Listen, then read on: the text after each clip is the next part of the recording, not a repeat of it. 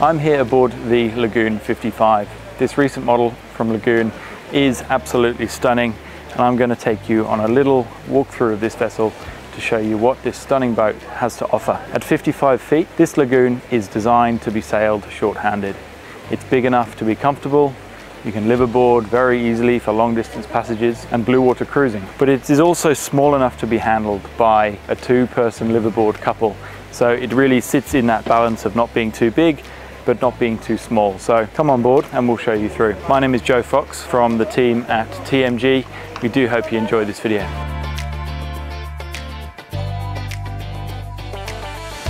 This 55 we're on today has the full decking package. So lovely deck underfoot all the way from the bow through to the stern, cockpit, flybridge, and also this little area here. So it's got a really nice feel to it.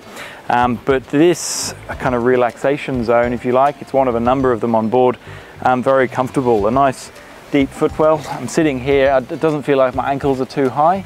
It's the perfect kind of area to, you know, on an evening like we have tonight in Cannes at the boat show, it'd be great to sit down and have a lovely relaxing drink. There is a little table here, bit of place to put your soft cheeses and your hams, and also the chiller with a bottle of champagne. When you are relaxing, spending time here, there is an optional awning as well. So from the front of the coach roof on two lovely poles. So it gives good sun protection when you're out here as well, especially in Australia. Another awning option available is a stainless kind of cocoon, which can fold down, runs behind here, but comes up as a nice bit of sun protection as well. So slightly different design, maybe a bit more versatile. Underneath where I'm sitting, we have the generator and systems space. So it's a big technical locker full of electrical equipment. Further forward, two hatches for storage connected to the chain locker. So very easily you can get in and sort your chain out if you're having problems with that. Underneath the coaming here is the anchor. So it's nice and hidden away when you're not using it, but you obviously open it to drop the anchor. On the bow, the trademark bowsprit used for flying a code 0 or any asymmetrical spinnaker. Now on the bow of each hull, there is what I like to call a little princess seat. It's not that little, it's a lot bigger than the smaller models, but you could get two people here or comfortably an adult and a child. It's a great place to sit when you're sailing, be out the front and feel the freedom of the open ocean. At the front of each bow as well, we have two storage lockers. So these are very deep, plenty of storage for sails, lines, fenders. These can also be optioned as crew cabins, so it gives you extra accommodation. Moving aft, there is a lot of space down either side of the boat. There is a molded handrail here, which works very nicely with the lines of the coach roof, but it gives a nice sense of security as you're heading down the side of the boat. Side access, so if you're parked next to another boat or on a dock where you can't access the transom for boarding, there is a side access with a ladder which goes down the side of the hull if required. So moving down the port side of the boat, we come into what is probably the best part about this new model Lagoon 55. This cockpit is absolutely huge. So down the starboard side of the cockpit, we have two individual tables. Now these double in size to become one massive table. So you could have maybe 8 to 10 people dining around here very comfortably with a few chairs down here. There is massive underfloor storage as well because of the gap between the deck and the actual bridge deck. There is a lot of storage, all accessible very easily. On the port side of the cockpit, the wet bar is in a really nice position. It doesn't get in the way, it takes up quite a bit of space, but the benefit of that is that the fridge inside is huge, and we have an ice maker and storage as well with a sink in the top. Just after the wet bar is a aft-facing sun lounge, day bed, great place to chill out. You know, there are lots of places to chill out on this vessel.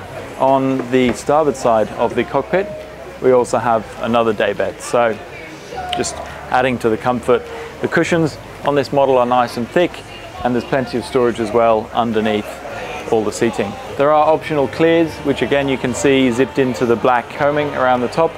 These can come down to enclose this space, just like upstairs if it's too windy or raining. Now possibly the best part about the cockpit on the 55 is this endless beach that we have here. Now we don't have a seating across the back like on the smaller models and even the bigger models, but this does give you an incredibly open feeling. The tender lift does come all the way up to deck level. It's lowered at the moment, and this gate here at the back does open, so you can essentially increase the size of the cockpit when the tender lift hasn't got the dinghy on it. Tender lift does also drop down underwater to make access to and from the water incredibly easy. It is full width, so you can step off one transom easily onto the platform and make your way all the way across the back without having to come up the stairs, across here and down the stairs. One feature on this model I really like is the lateral side access stairs. So this, instead of having the traditional stairs up the transom here, they're offset, and it allows us to have a built-in barbecue, which is the best place for a barbecue on a boat, to be honest. It's at the back of the boat. If you're on a mooring or anchored, all the wind is going to be blowing the smoke and all the smells straight off the boat, so it's not going into the cabin. This closes for storage, and it's a really cool little barbecue area. So over on the starboard side, it's a similar setup, albeit without the barbecue. But what we have here is the bathing ladder for access to and from the water, a seat for relaxing and chilling and drying off in the sun. There is also a shower here for rinsing off when you come out of the ocean. Access to the flybridge is on the port side, connected to the cockpit. There is a solid railing goes along here, so you're not actually going outboard onto the deck to get onto the flybridge, so you feel very secure as you come up. I have to say, this is probably the best flybridge in this size of catamaran in the market. It's absolutely huge. We have a helm station over on starboard, one single helm, that's all you really need on a boat of this size, combined with a very nice L-shaped bench for dining. Now this is a massive teak table which folds up, and with a couple of chairs down here and one on the end, you'd have 8 people up here, no problem. I'm 6 foot, so we've got plenty of headroom up here as well for the tall ones. This sun lounge on the back is absolutely awesome. It's one of the best spots to sit on the boat.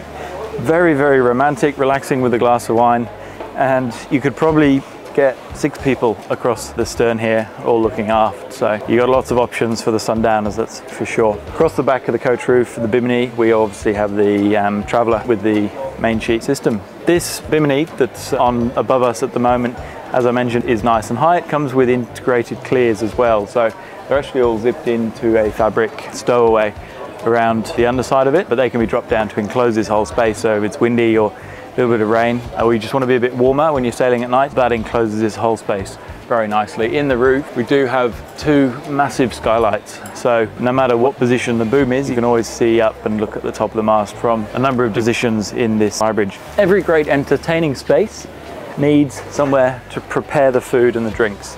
Now inside this wet bar, it has really everything you'd need. Freshwater sink, a food prep area, a fridge just here, and some storage. So it's a great place, saves all those little trips downstairs to the main galley when you are relaxing and entertaining up here. I haven't mentioned this yet, but dotted around the boat in convenient locations, we do have these fantastic pop-up lights, so you can see what you're doing when the sun does go down. Just forward of the wet bar, we have the ever important helm station. I think this is a fantastic position. It's not central, you're obviously offset. Benefits of that is that you don't have the mast right in front of you, so I've actually got incredibly clear vision. You don't really see this pole, and yeah, it's a great place to steer from. You could fit 2 adults seated here very comfortably. There is a flip-up bolster, so you get a bit more space, or something a bit higher to perch on. And then on this one we have a lovely carbon fibre wheel. 16-inch Raymarine plotter with all the MFDs, the multifunction display, as well as your navigation lights, running light, and anchor control. This boat's also fitted with a bow thruster, and just above are your engine controls. These are nicely tucked away, but very accessible. From where I'm standing, this is where I'd be when I'm parking the boat. I can see all the way down the side of the boat. I can see my crew members on the transom, and I can reach the throttles here. So a great layout here for sure. The working deck for sailing the Lagoon 55 is very simple and nicely laid out. Great rope storage pockets everywhere. 3 electric winches up here on the flybridge, and it's all routed very neatly.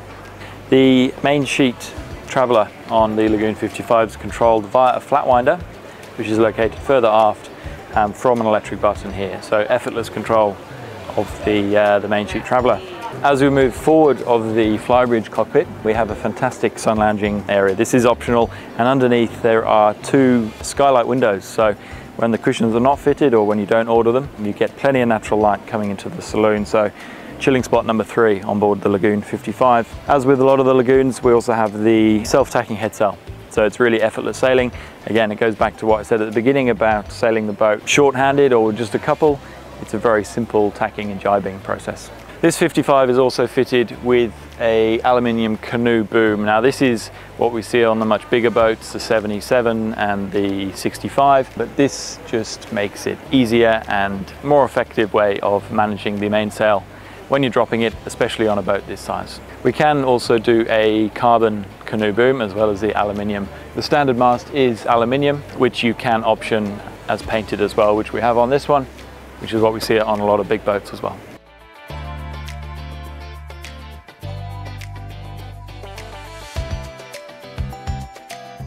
Moving from the cockpit into the saloon, we're greeted with a very spacious area. To starboard, we have the galley, massive L-shaped galley with double sink system, pull tap as well, which is fantastic. Loads of food prep area and a really impressive looking 4-burner hob. There is an oven just below it and the standard fridge is right here. So I think this is one of the best galleys that we have in the range. Just things like a massive dishwasher, which is fantastic. Plenty of underfloor storage, it is very deep, and we have got 4 underfloor lockers inside the saloon in total, so plenty of storage space, food prep space, microwave, storage above the worktop there. Port side of the saloon, we've got the chart table, 12-inch Raymarine plotter connected to the same system as we have upstairs, really for all your monitoring, a good sized chart table with plenty of storage inside and underneath and overhead. At the forward end of the saloon, we have the dining table. This does double in size and it's lowerable as well electronically so that you can turn this into more accommodation if you need it. Plenty of little storage nooks along the front of the saloon as well. You know, you see we've got a couple of books in there at the moment, so you're not struggling to find places to put stuff, especially on a sailing boat. In the roof we have a retractable TV, so this will drop down and be viewed nice and easily from the lounging area here. Now, while I was on the flybridge, I did talk about the skylights in the roof. There are cushions on top at the moment, but these are absolutely huge. There are blockout blinds on them as well, so if you don't have the cushions and you don't want the light coming in, you can block that out. Also, a fantastic piece of ventilation. There is actually no glass in this window. There's a drop-down window, but the whole thing opens up. So really nice airflow coming in. You can pass drinks out. It creates a nice kind of seamless connection between the cockpit, the saloon, and the forward cockpit. So I think it integrates with the whole boat really well. Making our way down into the port hull, we have 2 spacious cabins here. Make our way to the aft section first. The accommodation on the 55 is quite something to be admired. So on this vessel, all the beds in the cabins are athwartships. Now, what this does is it maximizes the space available in the cabin and just generally creates a better layout because we're on a vessel that's big enough to accommodate athwartship beds.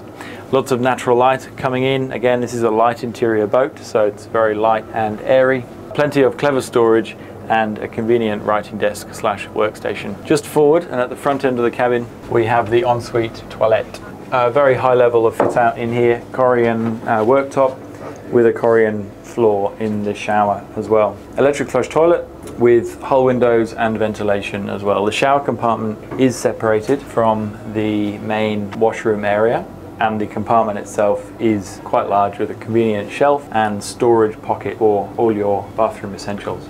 Moving forward out of the VIP cabin, we come into a bit of a utility area here, which is in the passageway. Great use of space, but we have a massive fridge. So this is a second fridge in addition to the standard one that we had in the galley. Fridge up top, freezer down the bottom. Next to the fridge, we have an option for a washer dryer. Now you can either have a washer dryer or a washer and a dryer. Choice is yours. Plenty of great storage.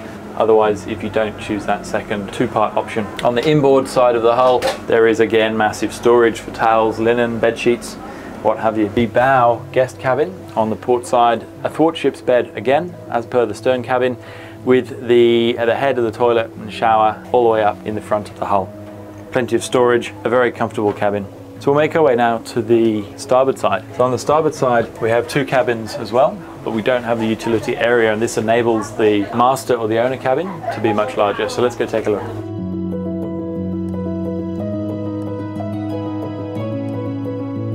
Up in the very bow, we have another guest cabin, another thwartships bed with the bathroom all the way up in the bow, very similar to what we have on the other side at the front end of the hull. As I turn right when I come down the companionway into this hull, this cabin is absolutely huge on a vessel of this size. Immediately to my left, we have a completely separate toilet compartment, which is a fantastic feature. Just after that, we have the wash basin, storage, lovely mirror, just a single sink in this cabin. And then just after that, behind a glass screen. So this is actually part of the main cabin, but it's behind a shower screen. So it's quite a clever layout. This very spacious shower. Same finishing throughout the boat in all the bathrooms. Lovely Corian finishing, Corian on the floor. And of course, privacy blinds. But every cabin and every bathroom has natural light, which I think is quite an important thing to mention. The main area of the master cabin is absolutely stunning. Plenty of mood lighting, plenty of natural light. We've actually got 4 large windows, including the deck hatch, so it makes this space, you know, even on a bright day with the lights off, a nice place to be. On the starboard side as you enter the cabin, a 2-person bench, nice place to sit and while you're putting your shoes on. And down this inboard side of the master cabin, again, I keep going on about storage, but there is absolutely heaps of it. Another storage locker here. So there is plenty of space to put all your stuff.